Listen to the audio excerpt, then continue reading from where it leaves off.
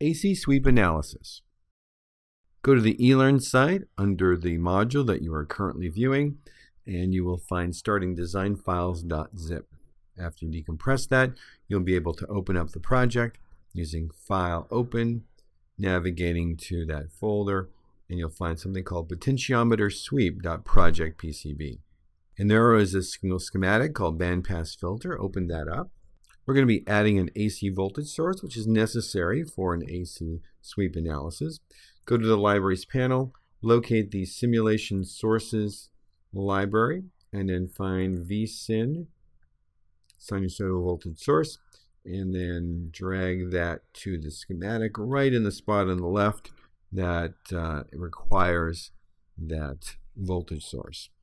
Double click on the symbol, change the designator to V1, and then we're going to go and modify the model down in the bottom right section by clicking the Edit button. And once here, we're going to go to Parameters and make sure the AC magnitude is set to 1, enable its corresponding component parameter, and AC phase should be 0, and again, enable its checkbox. Click OK to dismiss that.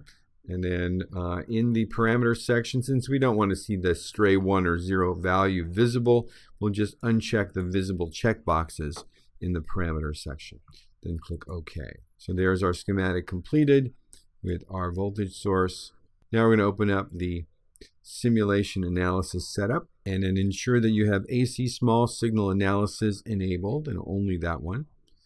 And then we're going to look at the parameters in here. Start frequency, that should be 100.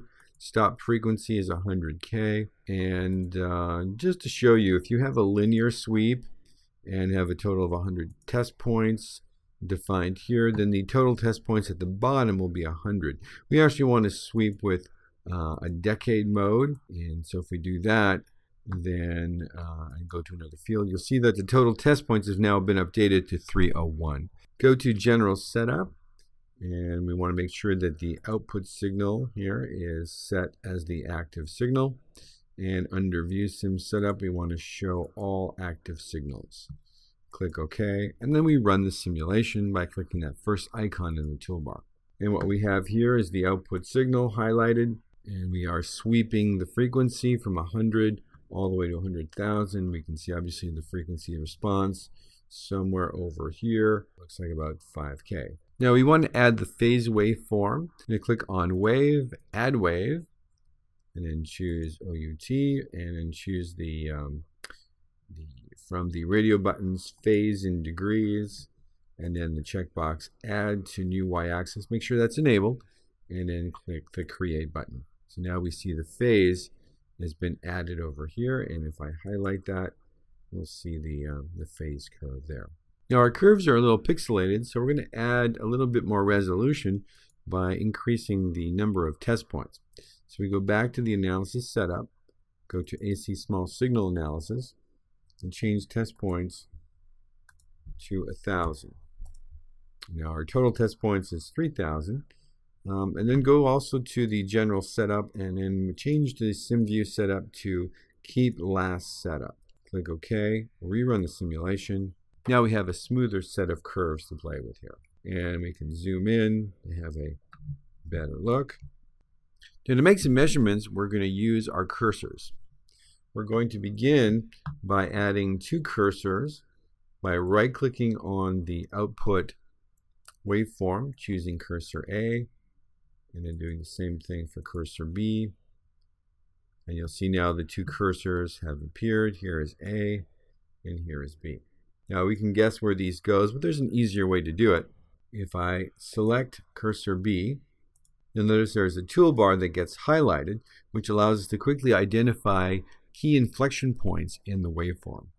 And you can see here as you move the cursor, the yellow information box will tell you what it is. So if you want to find the exact location for the peak of our waveform, choose the second one.